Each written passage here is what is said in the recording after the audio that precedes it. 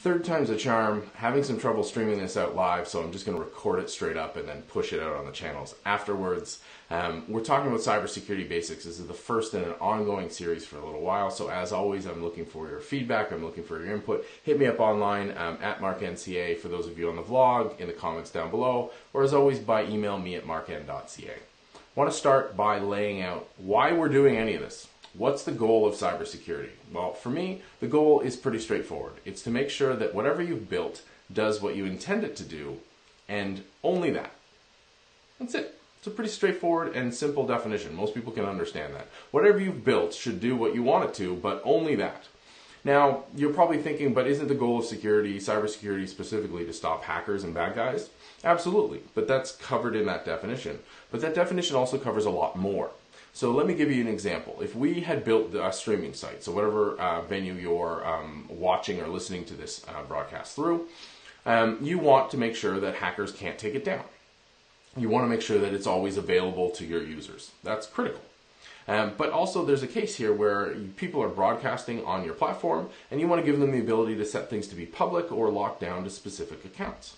If that doesn't work properly, now you have a potential breach in that I'm broadcasting privately to you, but it's actually going out publicly to the world. That's a security issue as well. And if you only think of security in the context of stopping bad guys, you're going to miss that other very real and frankly more common case.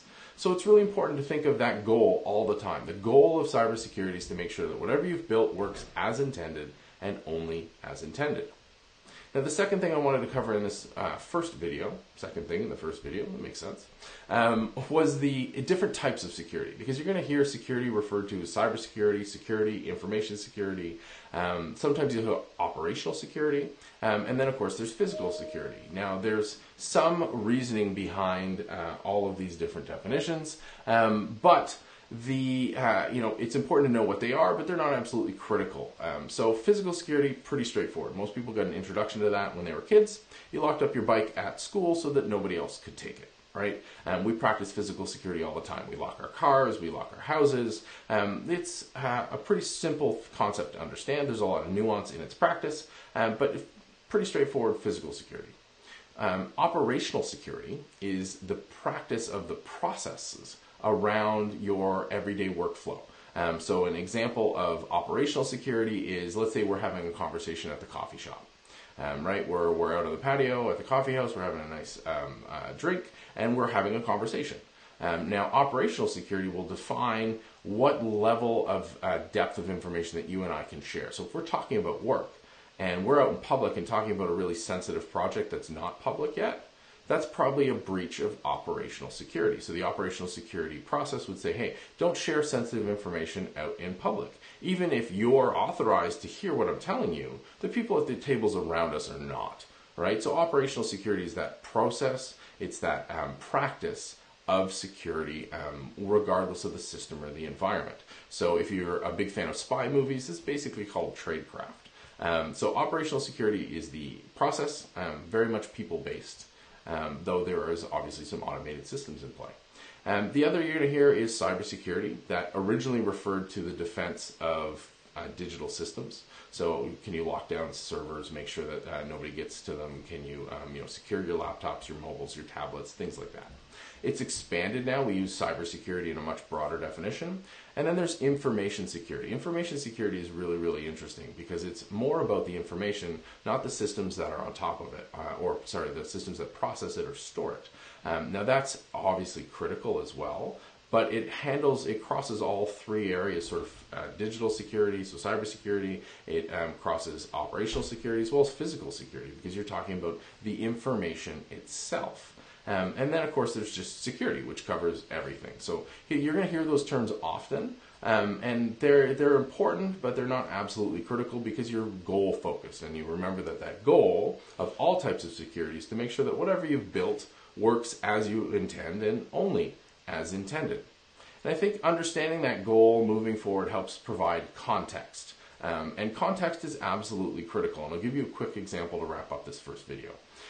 When it comes to physical security, very few people question the value of seatbelts. Most people accept them. Whether you like wearing them or not, most people accept the fact that a seatbelt will protect you in a collision.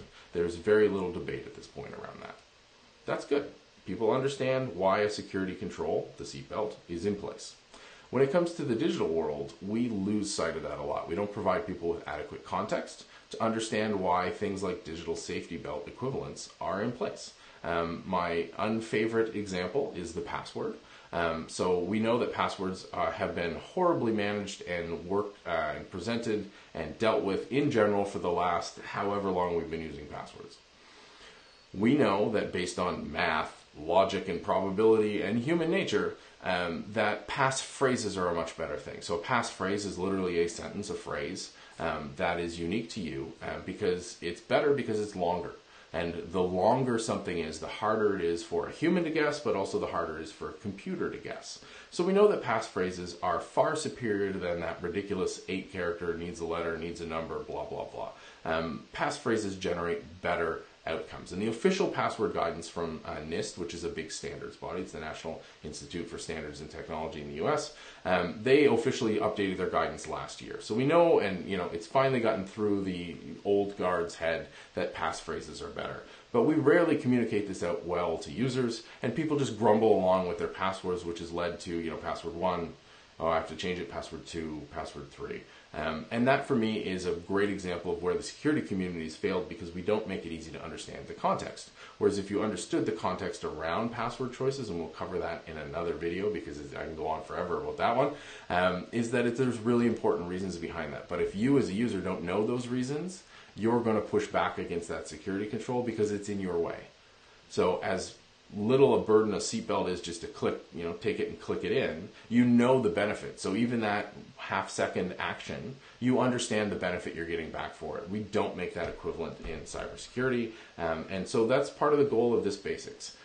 However, this is like every Mornings with Mark, this set of topics is going to be driven by you. I need to know what you guys want to hear. What words did you hear, not understand, or can't put a certain concept in context? Do you have a great way of explaining some of these things? Let me know. Hit me up online at MarkNCA. For those of you watching the vlogs, in the comments down below. And as always, by email, me at markn.ca. I'd love to hear your examples, your challenges. I'm always here to help. I hope you're set up for a wonderful day. I will talk to you online, and I will see you on the show tomorrow, hopefully streaming first shot instead of third time.